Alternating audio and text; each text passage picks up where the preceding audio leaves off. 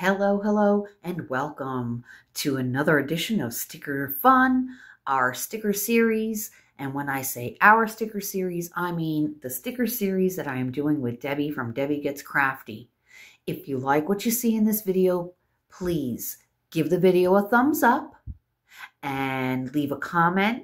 Let me know what's going on in your little part of the world.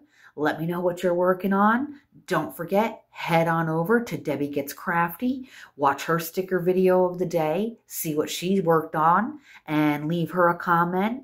Give her a thumbs up. Tell her Judy from Crafting with Judy sent you. She loves that. If it's your first time here, welcome. I hope you enjoy the show. This is our final week, guys. We're in the home stretch. I cannot believe it. Debbie and I got these stickers, and Debbie was the one that picked them out, actually. And we've been doing a sticker a day. I don't know which sticker she's working on. She doesn't know what sticker I'm working on. But this week is a little bit special because this is our finale. And this week, we are doing 2 stickers Monday through Thursday. And on Friday, it will be our last sticker, the big reveal. I will also show you on Friday the book that I got for us to put our stickers in. I got Debbie one as well. I got that from Amazon. Huge shout out to my friend Nancy, who showed me her sticker book that she got. And I thought it was so adorable. So I went on Amazon and I ordered Debbie and I sticker books as well. So thank you, Nancy. And yeah, so let's get to it. Again, if you're new, welcome. Hope you enjoy what you see. If you're returning, welcome back. Missed you guys. Love you to death. Let's get going here. So I can see already that, because this is the sticker that I'm going to start with. I'm doing 2 stickers today. This is the sticker I'm starting with. This is the way that the sticker looks, the way it goes, but then the symbols all go a little bit that way. So first I was looking up here saying, what the heck kind of sign is that? These are K's, and then that's an L in the middle. So that's what we're going to start with. I hope everybody is doing well. If you watched yesterday's video, you know that I am filming this on a Sunday. I'm doing what Debbie likes to refer to as batch filming. I find my sister is wise beyond her years, folks, let me tell you. I find that doing it this way is much easier, much more enjoyable. So, yeah, she talked me into it. And as usual, my big sister was right. Thank you, Debbie. We hope that you all have enjoyed this sticker series because we sure as heck have. It's been a lot of fun. I'm so excited about the next stickers that we do. Debbie picked out this set of stickers. I got to pick out the next set of stickers, and I think they're just too darn cute. And I hope you do too. And Friday, I'm going to leave the link not only to the book that I got, both Debbie and I, that we can put our stickers in, but I'm going to leave a link to the stickers that we're going to be working on. This way, if anybody wants to join in, we'll give them some time to get their stickers from Amazon, and then they can work along with us, which I think would be a lot of fun. We do have a couple of folks who have done their own stickers. Some folks have gotten these exact stickers, and some folks have gotten other sets that they just like to work along with us every day. I think that's wonderful. Debbie and I really enjoy it, and we hope you guys have too. Been a lot of fun. Debbie's done a couple sticker series. This is my first one. I've done stickers before. I just didn't videotape it. But she's got me wanting to grow my channel, and I want to thank everybody who has recently subscribed. You guys have really shown me some crafty love, and I do appreciate it. Believe me, I really do. We're having a lot of fun. And funny, I'm working on an avocado. because if you guys have seen any of my other videos, I talk a lot about my garden that my husband has, that my husband tends to. He's growing some food for us, some vegetables and things. And so it just so happens that we're heading into our second growing season. And we're actually looking into growing avocados. And I'm so excited about that. We're also looking into growing sweet potatoes. Sweet potatoes are very good for you. My husband was never a sweet potato fan. And in all honesty, I never was either. But one day I tried them, I don't even know where, and I loved them. I actually prefer sweet potatoes now over regular potatoes, unless they're my mashed potatoes, in which case I will definitely enjoy my mashed potatoes. But yeah, sweet potatoes are the thing. Well, I started buying them more and more, and he started eating them more and more. Little reluctant at first. He did tell me, I'm not really a big fan of sweet potatoes. Okay, fine. Well, now he is. He really likes them. And then when he found out that we could grow them, well, that's a game changer. We're doing our best to grow most of our vegetables that we would definitely use more. I'm sorry it took me so long to find this color. I have all of my trays out with my colors, but it's taken me a little bit of time to find each color. I do apologize. But yeah, we were taken aback by the fact that you can grow avocados in Florida. And there's several kinds that do very well. He has singled out a particular kind. I don't recall the name of it. I will have to get with him. But there is a particular kind. Everybody knows Hass avocados. Everybody knows Hass avocados. They are phenomenal, excellent, love them. These are not Hass avocados. In fact, they're bigger than a Hass avocado, but the way that they've been described to us is that they're creamier, and with Florida, the weather is it's so hot, it's so humid. When you're in the rainy season, you're in the rainy season. So it's a little difficult to grow certain things here. Well, when we found out that we could grow avocados, oh, forget it.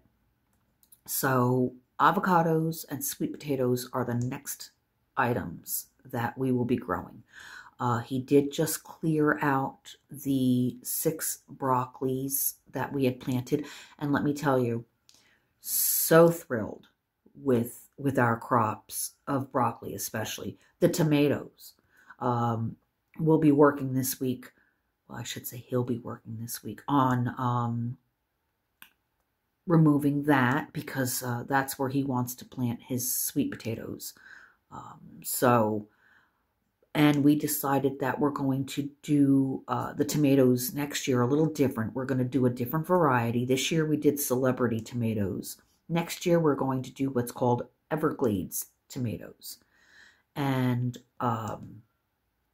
Everglades tomatoes are native to Florida, so they can handle the wacky weather that we have here. And so we're going to try those with a different setup, I should say. We'd like to try our hands at lettuce, and I think that's going to be next growing season. Not right now, but next growing season. So, yeah, excited about the changes in the garden. So much fun.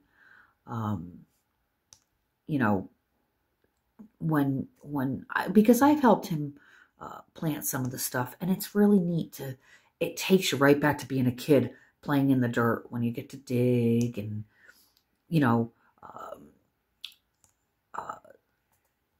get, little rocks out of the soil and everything. And then you amend the soil and you plant, your plants or your seeds. Oh, that's something else that we're going to try this year too. Carrots. We found out about growing carrots in buckets. Who knew? And believe me, you can really get a good yield of carrots. You can also grow sweet potatoes in buckets as well. FYI, found that out. But I think we're going to use our raised bed for our potatoes, our sweet potatoes. I think he wants to try some sort of fruit. We do have berries. We have elderberry. We have beautyberry. So we do have those going on. I'm looking for the letter H, folks, so bear with me. Little H. There's two H's. One is a big H and one is a little H. Here it is. I thought this was it. Second guessed myself. Shouldn't have. I should have just grabbed it. So, this was our first year. Hey, mistakes were made. Learning curve, the whole 9 yards. Not for nothing, we feel pretty good about what we did. Over the weekend, he went, oh my goodness. He bought, because he knows my love of sunflowers. I absolutely love them. And he bought, I want to say 3 or 4, what's called dune sunflowers, native to Florida. And they're actually part of the daisy family, but they're wonderful for pollinators, which is, we not only have a garden to grow things that we can eat, but we have a garden that will attract pollinators because they're so very important in our ecosystem. And we do, the butterflies, the hummingbirds, the bees, Mother Nature is, I know I'm always, joking about her going through menopause with the weather and everything. But let me tell you, she's got it going on with when it comes to like these pollinators and everything. Oh, and these dune sunflowers are so pretty. Like I said, they are in the daisy family, so they're not huge like a regular sunflower. They will stay fairly low to the ground. It's kind of like a ground cover. But we're going to be putting those in the front of the house. We have a circular driveway and an island in the middle of it. Oh, she turned out cute. Didn't the little avocado turn out cute? I hope my avocados that I grow turn out that cute. This avocado I am going to dedicate to my friend Shaz from Pencil Surprises. Shaz, this girl's for you, honey. I hope you're doing good. I miss you terribly. So let's move on to the next sticker that we're going to do. And that just happens to be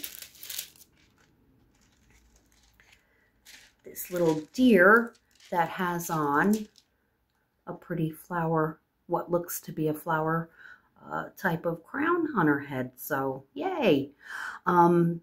So yeah, we're going to be planting the dune sunflowers up in the island because they love direct sunlight.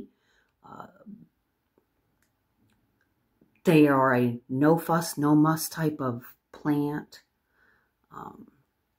Great to bring in butterflies and pollinators, and it's going to look nice. They fill in nicely. Like I said, it's kind of a ground cover, so that'll be pretty. But he also got two, and Debbie, this is for you. She's not heard this yet. I've not told her, and I wanted to surprise her, but your brother-in-law thought of you this past weekend when he was flower shopping, and he got two twin plants, twin flowers. And they're the little flowers that come out on them. It's a dainty little flower, and it's like a purple type of flower. Really cute. So he bought two of those.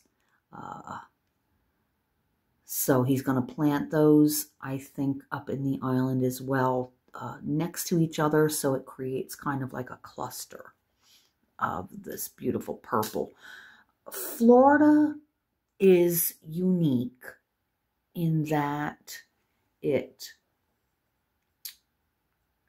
we have a lot of plants, don't get me wrong, we do, but Florida plants are majority the same colors. Lots and lots of greens. And I mean a lot of green. And reds and oranges. That's pretty much it. So that's why, you know, when he went shopping over the weekend for plants, he made it a point to buy, you know, these plants that are going to give us other colors, like yellow, like the sunflower, the yellow and the brown, and these little twin plants that'll give like a pretty purple color. You know, we are, and I think I've told you guys this, my husband and I are trying to get our garden registered, certified. I believe it would be as a butterfly garden. But you have to have a certain amount of natives in it and things like that. You have to have, I believe you have to have water features, which we have a bird bath, but we will be expanding that. Things like that. But definitely a certain amount of natives, which is right up my husband's alley. Holy cow. He does have to go. Well, I don't think he has to replace it. I think it'll grow back. But if you grow in Florida, you'll have heard of what's called the white fly. And they will just ruin your plants. And they don't discriminate either.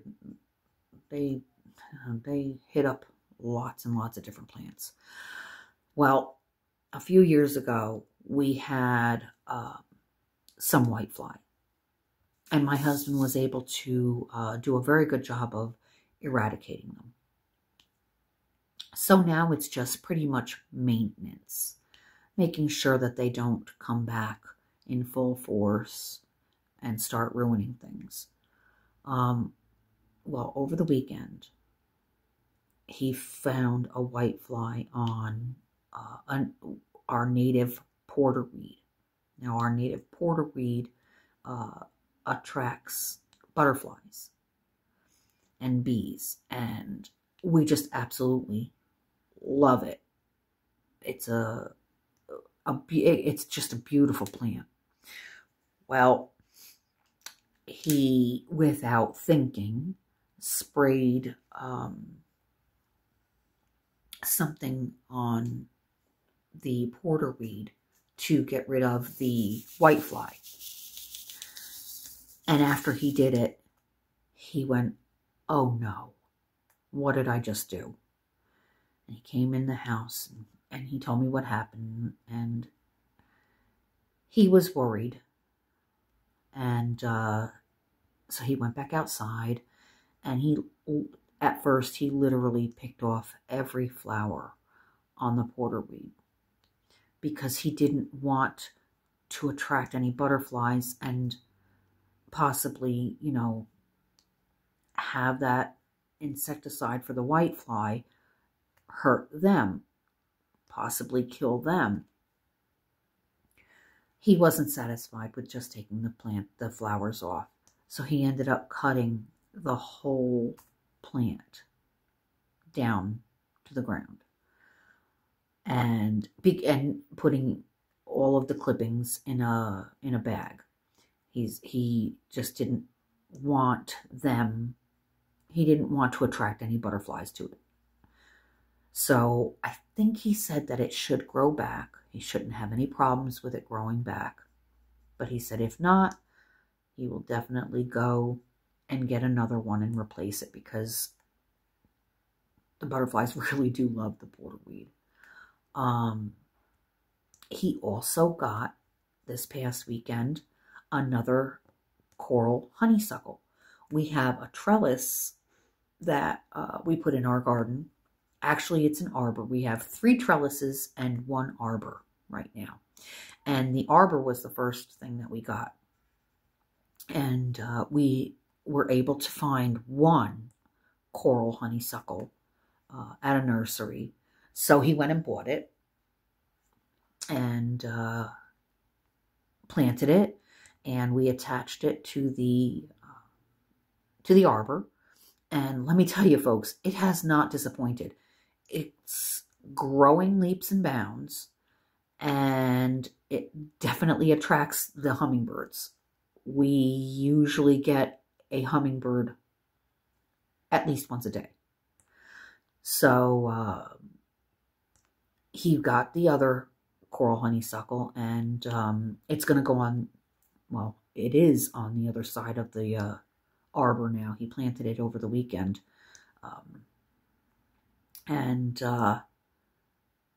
I am so excited to see this arbor with this coral honeysuckle growing up over top of it, and meeting in the middle on the top. It's going to be so lovely. And the hummingbirds love it. The butterflies love it. And when you walk through this arbor into the garden, it's like magic. And once the coral honeysuckle is completely, growing over the arbor, it's just going to be magical. It really is. So we're excited about that. And yeah, and then he's got plans for the trellises. Our garden is set up a certain way that there's no maintenance for grass whatsoever, barely any weeds, because we have all mulch in our garden. Easier for him. He doesn't have to mow. So, and now that this is the second year of our garden having completely mulch in it, hardly any weeds are coming up. We do still get a couple of weeds on our brick patios that my husband has put down. But other than that, there's really no weeds whatsoever to speak of in the rest of the garden. So that's cool. But yeah, it's going to be so nice to see these things come to life, I'll tell you. Okay, now I'm looking for this color. It is the @ sign. So yeah, that's what we do here at our little homestead. Do a lot of gardening. I do my crafting. Yeah. We find things to do together. Like this past weekend, on Saturdays, those of you who are regulars to our channel know that Debbie and I do lives on Saturdays. And this past weekend, we took the weekend off. I had so much to do, and I really just needed to focus on getting everything done that I needed to get done. And I'm happy to say that I not only did get everything done, but I got a lot of extra stuff done too. So that helped a lot. I missed everybody. Please don't get me wrong. I missed you all. But it was a necessary evil. Unfortunately, I had to take the weekend off. So, but this weekend is going to be fun, fun, fun. We're going to do lots of catching up. So I remember in my last video for yesterday, I asked you guys to please, in the comments, put questions. Ask me. And be respectful, please. I would appreciate that. But yeah, ask me some questions. And then I'm going to make note of them. And in my next sticker series videos that I do with Debbie, I'm going to start answering some of those questions. So yeah, start leaving your questions now in the comments down below. And I will make notations of all of them. And then during my next sticker series videos, I will be answering those questions. And with that, look at her. Isn't she adorable? She turned out cute. So we did our little deer and our avocado. So there you go. Alrighty, folks. And with that being said, that concludes today's edition of Sticker Fun, our sticker series that we're doing with Debbie from Debbie Gets Crafty. Don't forget, if you like what you saw, leave the video a thumbs up. Don't mind the, crafting. It's dangerous sometimes. Anyway, leave the videos a thumb up without the Band-Aid stuff. And leave a comment. Like I said, ask me some questions. Let me know how your day is. What are you guys working on? And don't forget to head on over to Debbie Gets Crafty and watch her sticker series video for today. Leave her a comment and tell her that Judy from Crafting with Judy sent you. She gets a big kick out of it. And until I see you guys again, take care. Have a wonderful day. Bye now.